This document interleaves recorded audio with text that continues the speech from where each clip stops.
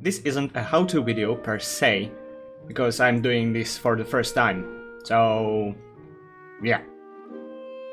To make sauerkraut I will use a cutting board, a knife, a big glass, about 3.5 liters, kitchen weight, a bowl, some table salt, plastic bag, and cabbage. This one was about 3.5 kilos, so it will fit nicely into the bowl. Also, if you use imperial measurements, then I'm really sorry for you. Firstly, I removed the outer layers of the cabbage, because I do not know who touched it in the shop, and also because the leaves are a little bit icky. Then I cut the cabbage into quarters. Do not forget to remove the hard stem. I don't know why it was said in the cookbook, but I didn't want to eat it either. Then I cut the cabbage into pieces. Put it in a bowl, cut it some more, put the more in the bowl.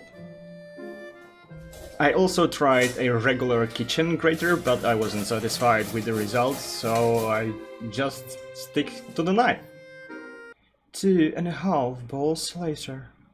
After I cut the cabbage into pieces, I realized that I could have made it a little bit smaller, but at this point, yeah, it will take a little bit longer to ferment, but oh well. After deconstructing the cabbage, the salt needs to be added. Wait, I cannot see the scale. Oh wait, I know. I go behind camera. Yes, this will work out. I read that it is good to add between 1.5% to 2.5% of total weight of the cabbage. I want to add about 2% of salt into it. 1% from 707 grams is about 7 grams. Therefore 2% is about 14 grams. After adding the 14 grams into the cabbage, I realized that I didn't subtract the weight of the bowl, so I had to put some of the salt back. After the salt, you need to damage the cabbage. You can munch it between your fingers, just squeeze it real good, you can punch it, tenderize it. Once you damage the cabbage enough, it will shed beautiful, beautiful salty tears. Now we take the cabbage and put it in its prison cell. Don't forget to squeeze it real good. It needs to be underwater at all times. Once the cabbage is drowning in its own tears, we need to ensure that it keeps drowning. Here I used cheap Ziploc bag. I just filled it with water, like so. It will not fit. Hold on.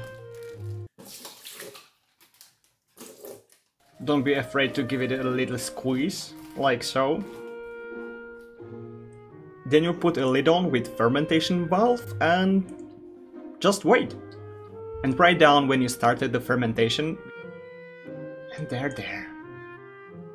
4 weeks later. Because I put in table salt, which contained iodine, it took longer to ferment than usual, because the bacteria do not like iodine, so my mistake. If we compare it to sauerkraut that I got from home, we can see that it got similar healthy yellow coloring.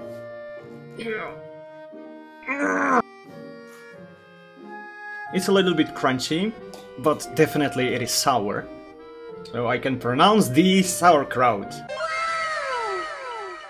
I will put a little flask in my fridge to stop the fermentation process, but the rest I will let ferment a little longer, because I would like to have it a little more fermented. A little bit more sourness, if you will. And there we go. Done. Oh yeah, I didn't put in cumin for extra flavor. Oh well, next time.